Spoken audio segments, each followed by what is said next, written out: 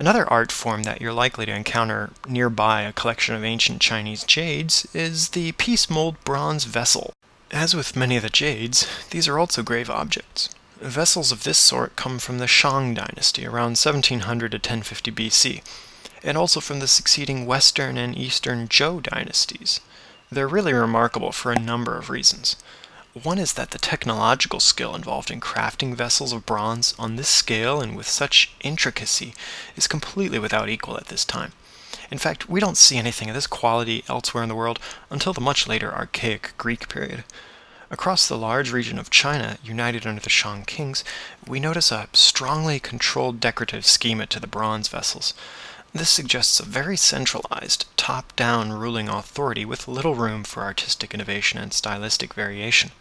These vessels were all crafted under the strict guidelines from the nobility above, and that's where you'd originally find them, too. They ain't gonna be found in your common bloke's grave. The most prominent decorative motif encountered on nearly all bronze vessels and other contemporary arts is that of a sort of monster face or mask called a taotia. You can make out the taotia quite easily on this one particular large tripod vessel called a jia, used for holding and warming ceremonial wine at the Shang royal funerary rites. See the two large round knobs or bosses? Those are its eyes, and in between you see the long raised nose ridge. And then above the eyes are some elaborate curled horns, and the smaller curls below the eyes are its fangs. You can follow the evolution of the taotia monster figure as it gradually morphs into later, more familiar and recognizable forms like dragons and ogres. But the thing I really want to point out on this vessel is further up the body. You see that neat triangular motif running around the rim? These are actually stylized cicadas. They're facing downwards, so the tips at the top are their butts and the eyes are at the bottom.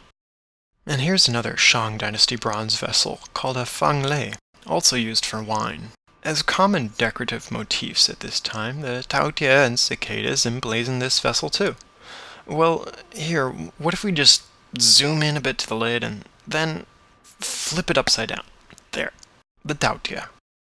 And then further on down the body, at the tips of each one of these triangular wedges, we see a little cicada. Yeah, a little hard to see. If you can't see it, you'll just have to believe me. A little more gratifying, though, is this impression of a cicada that's cast inside the vessel's lid.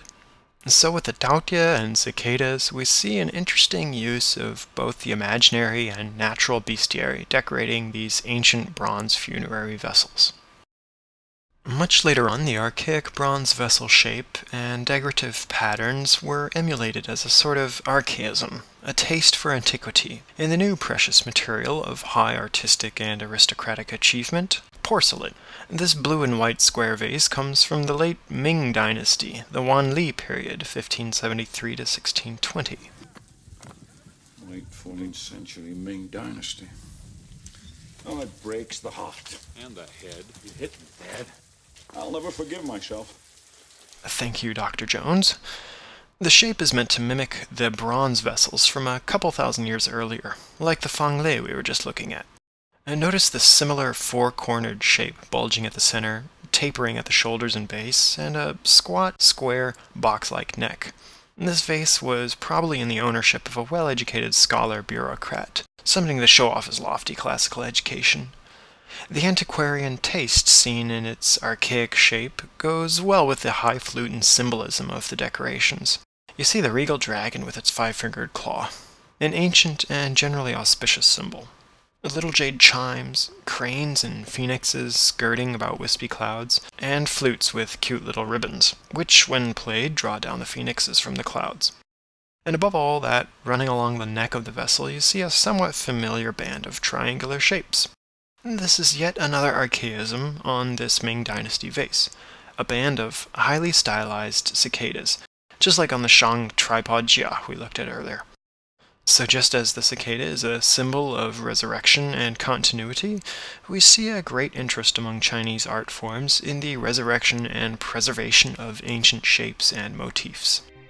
And if that's not all you ever wanted to know about cicadas, I urge you to hop on over to scarabsolutions.com to check out some good photos and video clips that I wasn't able to squeeze into the podcast, plus links to various cool cicada resources, including a breathtaking award-winning video, Return of the 17-Year Cicadas, from Indiana University, and some cicada recipes. But now that the Bird 13 magic cicadas are all gone, you'll just have to hold out for the Dog Day cicadas to have your Choco Fudgy Twirl cicada sickle. And lastly, I'd like to thank Catherine Savage of Lake County Forest Preserves in Libertyville, Illinois, and Dr. Gene Kritsky, editor of American Entomologist and professor of biology at the College of Mount St. Joseph in Cincinnati, for their help in answering some of my stickier questions about cicadas. Thanks for listening, so long, and see you next time on the Scarab Solutions Ancient Art Podcast.